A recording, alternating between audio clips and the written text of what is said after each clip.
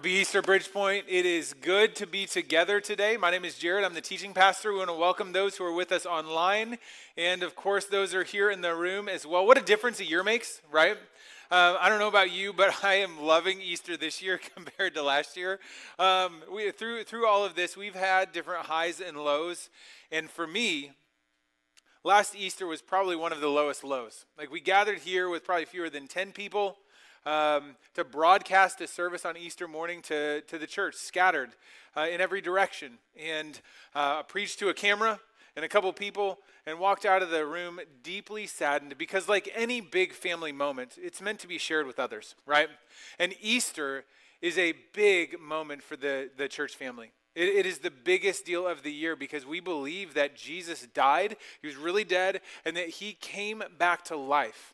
And because that is true, that event deserves our full attention. And so it is good to celebrate. We know that we still have many people with us online, and it is awesome to have 3 services that are filled with people this morning, to see new faces and to see faces for the first time in a long time. Welcome back. It is so good to be together. We believe that the resurrection is the centerpiece of our faith for those who believe in Jesus.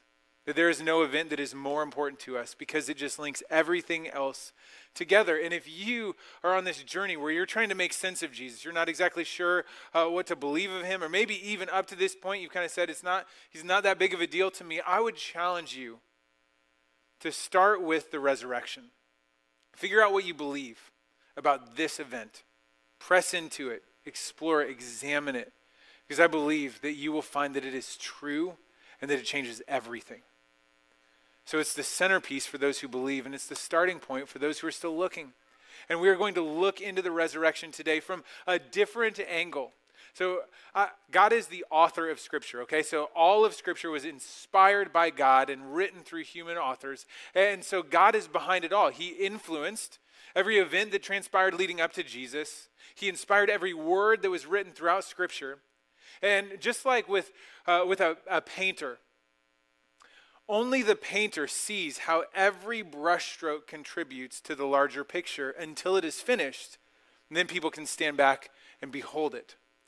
God was painting a picture from the very beginning, and while to us it might look as if some of the strokes don't really make any difference, God knew all along that everything that was happening would be leading up to this moment where Jesus would die for sin, be raised from the grave, and be lifted back into heaven. He knew what he was doing, and so now, because we can look at the whole picture, we can begin to appreciate each brushstroke that he used along the way. So that means that when we go back to the Old Testament and look at events that happened long before Jesus, we can start to see that God has been hiding these Easter eggs all along the way. And they're all pointing to Jesus. They're saying, get ready for what I'm about to do. And so for the last several weeks, we have been walking through this series, looking at the very first book of the Bible and seeing how Jesus was there from the very beginning. And there's a story in the book of Genesis that presents an incredible picture of the resurrection of Jesus. It's all about a man named Joseph. And we're going to pick up his story in chapter 41. Chapter 41. So I'd love for you to turn there. Genesis 41. If you're new, you don't have a Bible, go ahead and grab one from the chairs under you. If you don't have a Bible but would like one, let this be our gift to you. Just walk out of the building with it. We're not going to chase you down. In fact, we'll send you with a blessing. Take it, read it, follow along with us every Sunday. All right? And so we're going to be in Genesis chapter 41. Because chapter 41 picks up partway through Joseph's story, I want to catch you up in case you missed it. So Joseph, his father's Jacob, and he has 10 older brothers. And as the 11th brother, Joseph was the favorite, and his brothers knew it. I don't know how favorites worked in your family, but they did not like it. They hated Joseph for it. So much so that one day these 10 brothers conspired against their younger brother, and they plotted first to kill him, and then they decided instead to sell him into slavery. They were out in the fields, and some merchants came by, and they thought, hey, we can make some cash and get rid of this pest. And so they sold him off into slavery, and atrocities unknown. Joseph was carried off into Egypt, suffering unjustly at the hands of his brothers.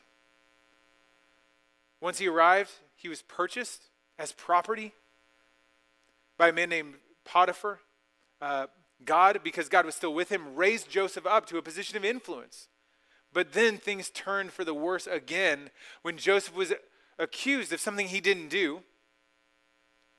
And he was blamed for it, condemned for it, and he was sentenced to prison, life in prison. He was put into a dungeon of a cell, placed in the ground. And it seems for a moment like there's this like hopeful end, but then things turn once again, and Joseph is left there and forgotten, and it seems like all hope is lost.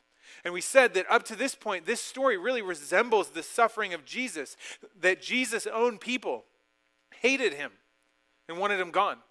So much so that they plotted to kill him. Someone very close to him was the one who betrayed him, sold him off for pieces of silver, turned him over to the authorities. Jesus was arrested. Even though he was innocent, he was punished for something he did not do. And his punishment was not a prison cell in the ground. His punishment was a tomb in the ground. He suffered, he was beaten, he was murdered, and he was taken down, and he was buried. And those are some of the events that we've been looking at throughout this Holy Week. And we see that if the story ended there, if the story ended on what we call Good Friday with Jesus killed and buried, then all hope would be lost. The dramatic ending to Joseph's story provides us with a series of windows into the life and resurrection of Jesus. And so what we're going to do, we're going to look at it in a rhythm of storytelling and then peering into the resurrection. We're going to look at 3 parts of Joseph's story, each one providing a unique window into the resurrection of Jesus. But before we get into that, I'd like to just invite you to use a moment of silence to ask God to help you have ears to hear and a heart that will receive. And then I'll pray for us, and then we'll jump in. All right, so let's take just a moment to prepare our hearts.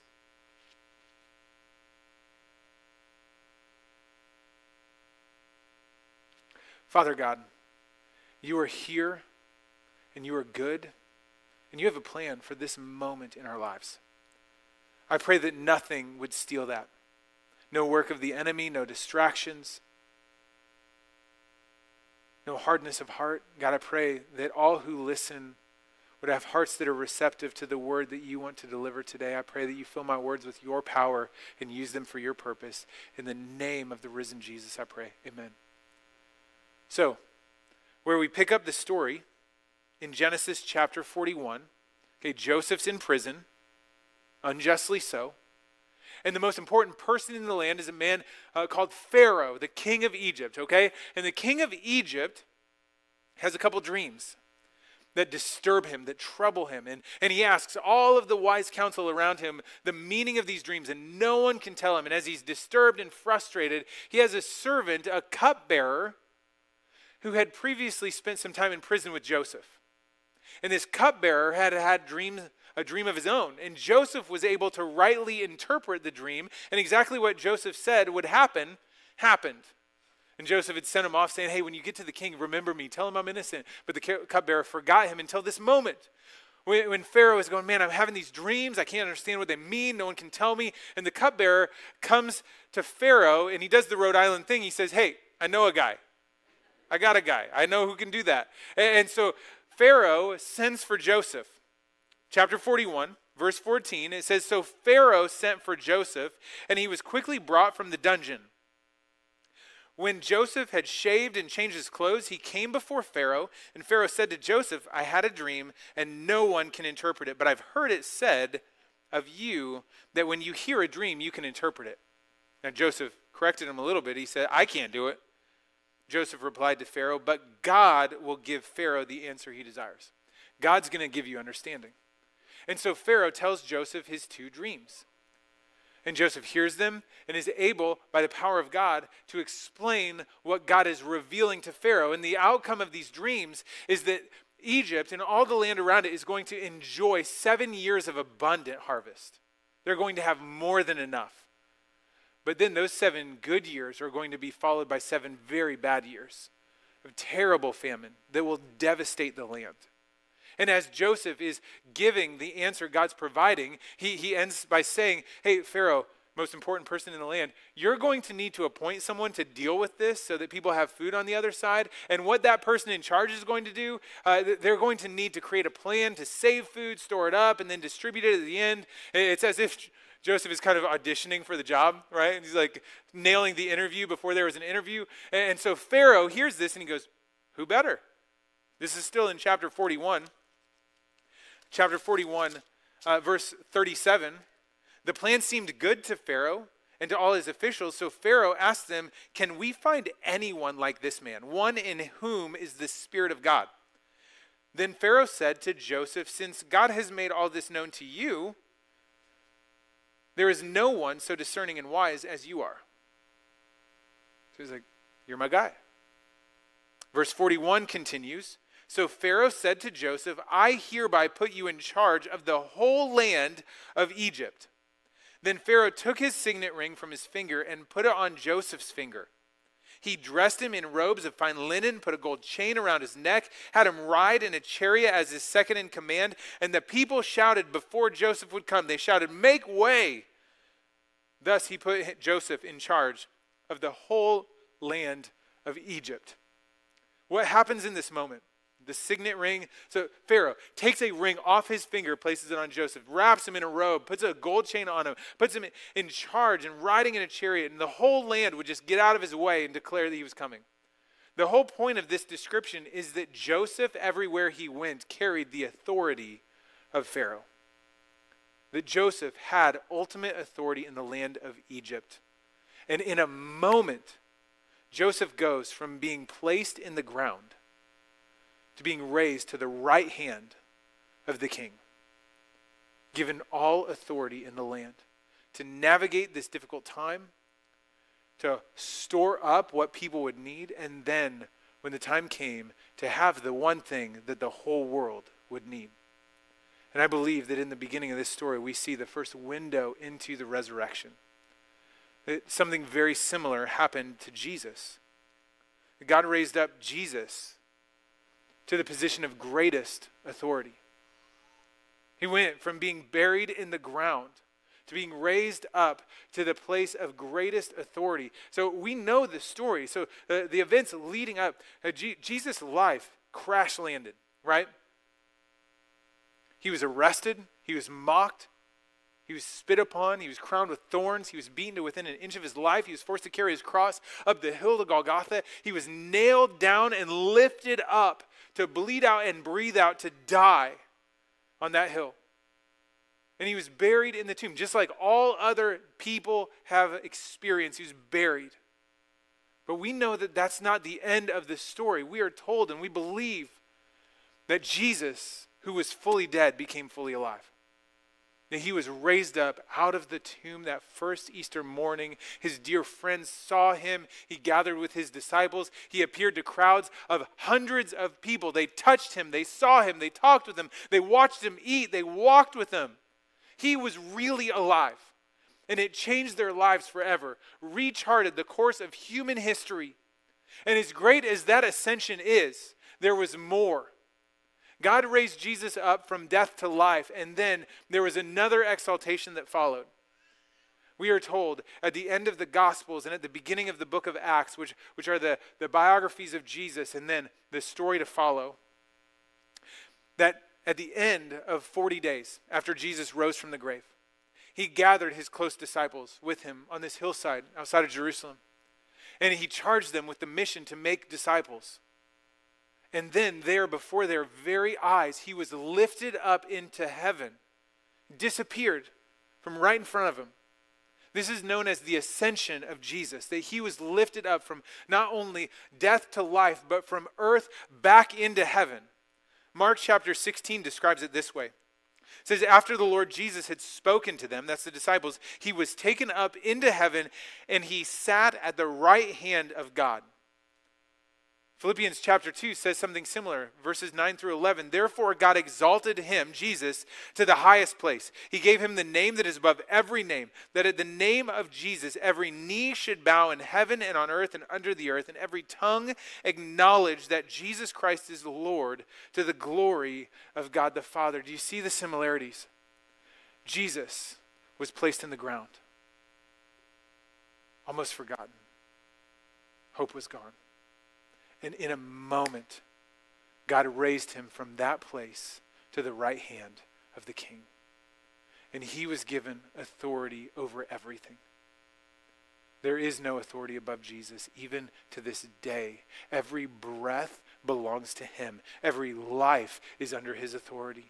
He reigns and rules over all of his creation. He sustains it by his mighty power. There is nothing that is done that he does not know about. There's no word that is spoken that he does not hear. He governs all things.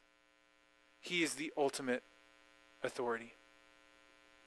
And it is before him that one day every person, whether you are ready for it or not, whether you think it's coming or not, every one of us will stand before him and give an account of our lives. Jesus was raised up from death to life and then from earth to heaven, the right hand of God. He was given the place of greatest authority. And in that position, he has the one thing, the only thing that the entire world needs. It's his to distribute however he chooses. And so you see this parallel, and it brings us to this place where we see that both Joseph and Jesus were raised up from a dark past to ultimate authority. It sounds like the making of a supervillain, if you ask me, right? I mean, this is like Batman stuff, right? Dark past, like lots of power. What are they going to do with it? Especially if ever they come face to face with the people who put them in that position, right? What would happen if Joseph ever has to face his brothers? What would happen when Jesus, who has ultimate authority, comes face to face with those who put him on the cross? How would he use that authority? Well, this is where the second window of Joseph's story comes in. The story continues, and so Joseph has been raised up, and shortly after Joseph is raised up to this position of authority, the spotlight shines back to Joseph's brothers and his father. And just like in Egypt, the famine is affecting them. They're back in the land of Canaan where they were living. The brothers, the father, their extended family, they are all moving towards starvation, devastated by this famine. And there is nowhere to turn but Egypt.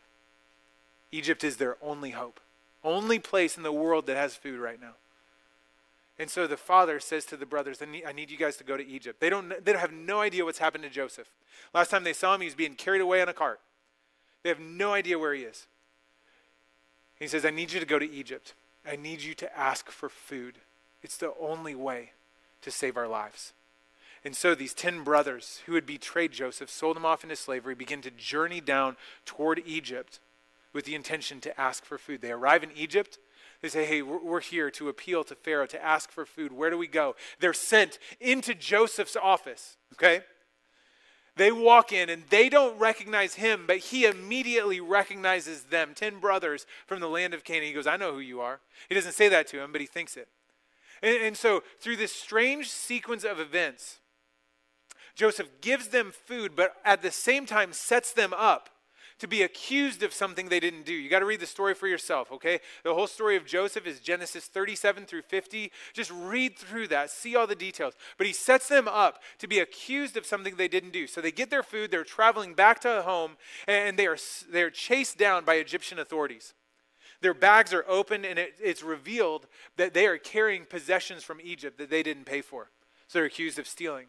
They are dragged back before Joseph, still not knowing who he is, feeling the guilt and the panic and the fear of being brought back before the one in authority that has the one and only thing they need. Are you feeling it?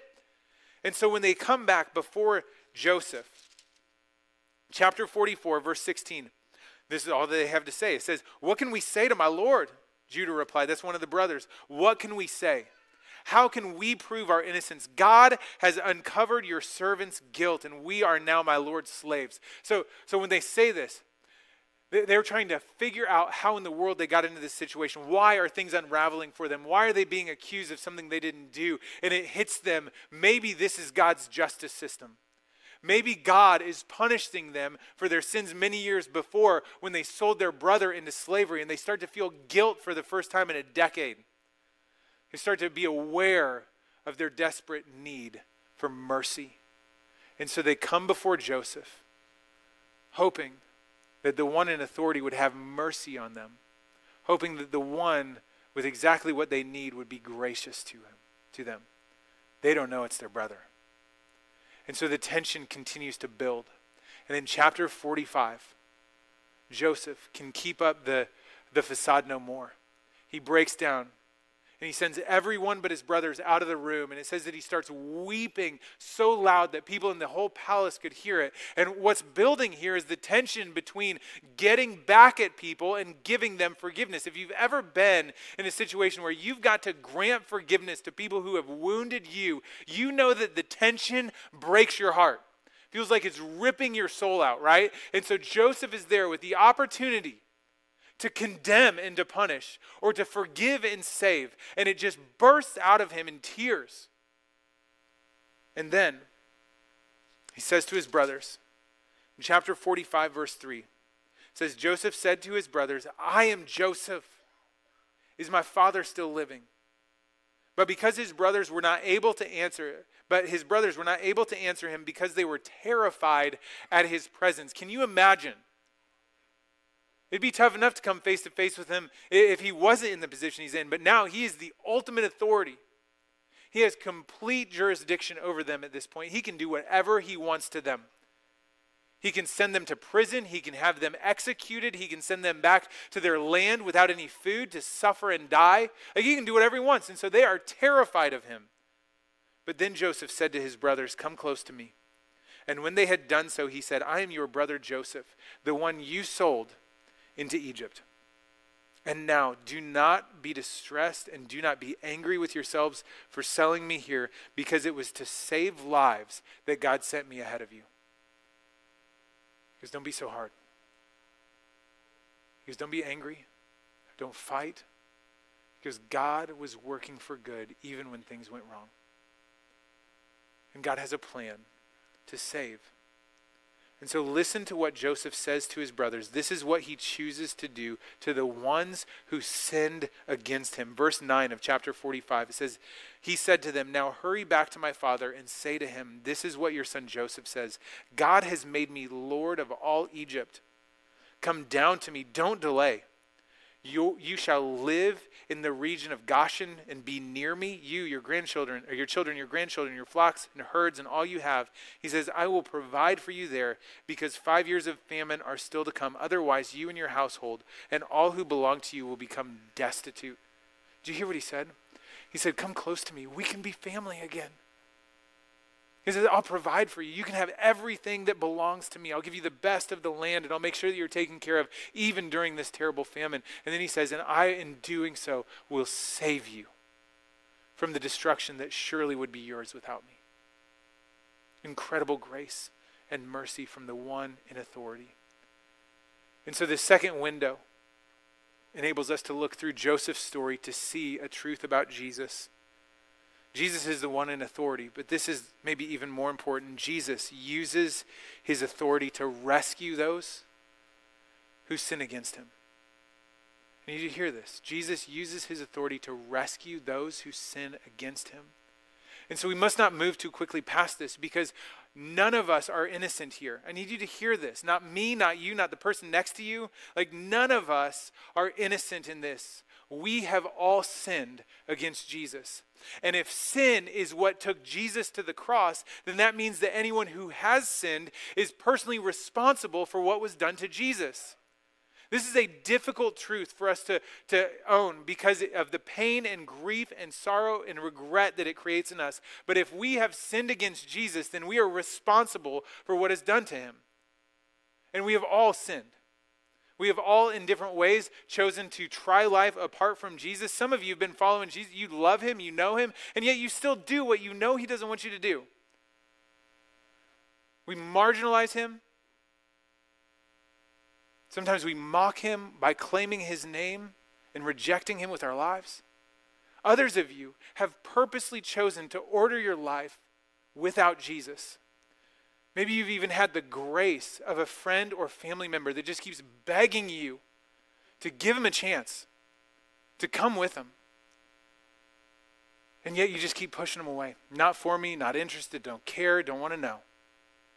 And so all of us, in one way or another, have pushed Jesus away. We have sinned against him. And by our sin, we put him on the cross.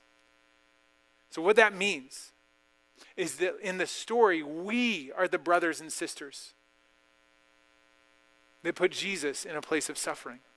We are the ones who sinned against him, and he stands in authority over us. And he would have every just right to hold that against us, to condemn us in a moment, to send us away and make us deal with our sin on our own. You messed it up, you deal with it. You deal with the shame, you deal with the grief, you deal with the guilt, you just deal with the consequences. It's your problem, not mine. He could do that. When we stand before him at the end of our days, he could say, only thing you deserve is judgment and condemnation. And he would be right. But that is not who Jesus is. And that's not the picture we see of Jesus in this story. Jesus uses his authority not to pay us back and make us suffer, but rather to provide for us and to save us. He has what we need, and he gives it to us freely. He gives us forgiveness. That's why he died. He gives us his Spirit who lives within us. He gives us the peace and joy and hope that we are desperate for in this world and can't find apart from him. He gives us help and strength so that we can overcome the temptations that keep dragging us down over and over again. He reminds us of our identity. He provides security. He gives us purpose in life. He has everything we need. And let me be clear that no one else and nothing else can provide that. No king or leader, no government or legislation, no stimulus or job or friend or dream. Nothing can provide for you what Jesus has. He's the authority. And what I need you to hear today is that we put him on the cross, and yet he uses his authority to save us in the ultimate act of grace. He says, come and live with me.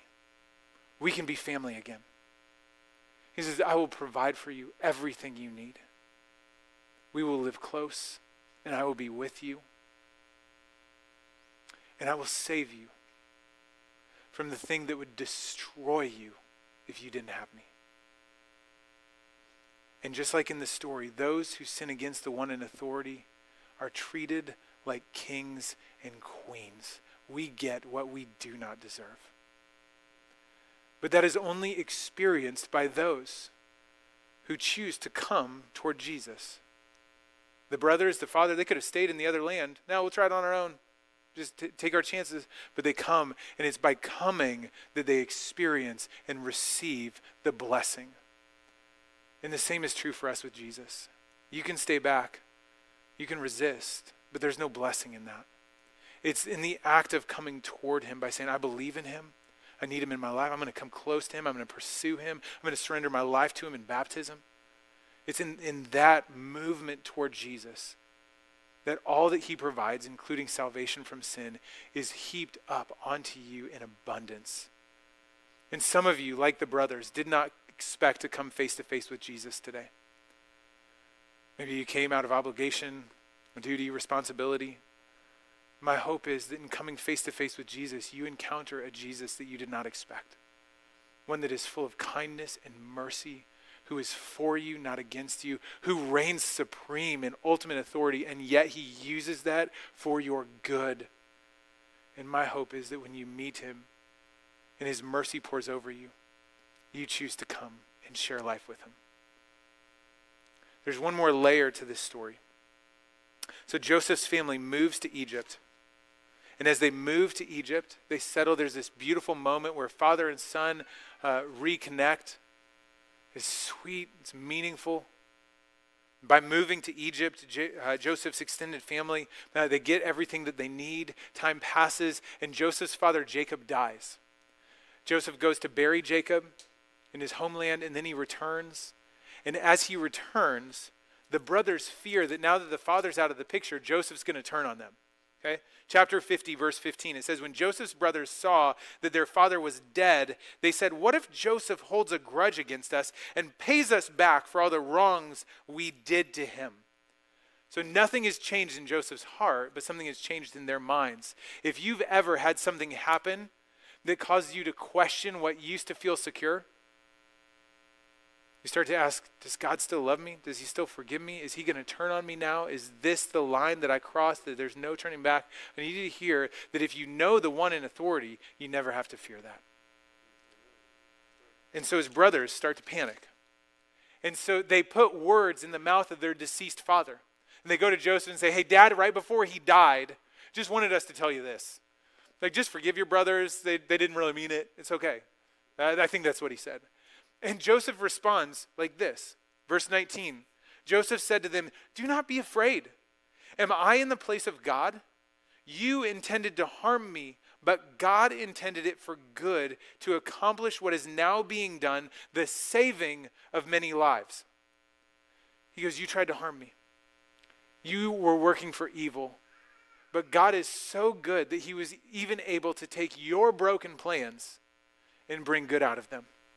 And the good that he is bringing out of them is saving many lives.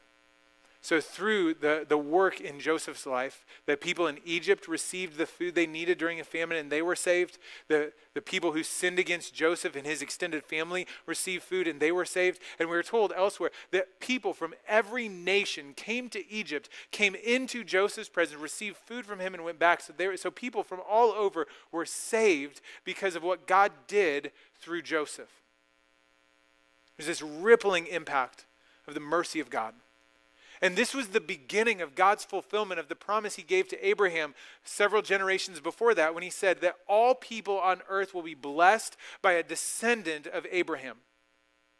But when God gave that promise, so it's partially fulfilled in Joseph, but when God gave that promise, he was not intending to save people from famine by giving them food. He was intending to save people from sin by giving them forgiveness. And while it's partially fulfilled in Joseph, it's completely fulfilled in Jesus. Jesus comes to give forgiveness and to offer salvation to all people everywhere. And so in this third window, we look toward the resurrection of Jesus, and we see that all who come to Jesus will be saved. All.